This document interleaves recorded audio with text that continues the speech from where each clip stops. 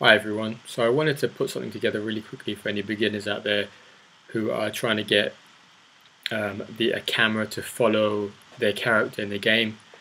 It's a relatively short piece of code and it uses existing code from a Corona tutorial as well as the open source camera perspective code from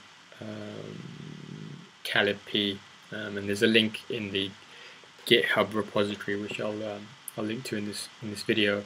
But it's a simple piece of code that means that when you have a character like this horse running from left to right, we have the camera isn't really following the horse; it's following an object which you might be able to faintly see now. It's just a square that I've got here in front of him, and it's kind of trailing.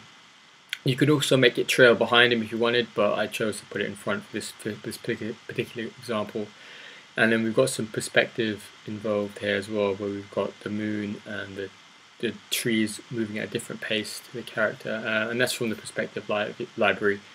But the camera trail, I just thought I'd throw in and add it in. I thought that might be useful, and the sprite sheets are from the Corona tutorial. So I thought putting them all together might be useful for someone who's starting out. So hopefully that's helpful. If you tap the screen on the left, horse runs left. You tap it on the right, horse runs right. Again, incredibly simple, but hopefully help someone. And you can see the course on the code, I should say, on the open source project, which I'll link below. Hope it helps.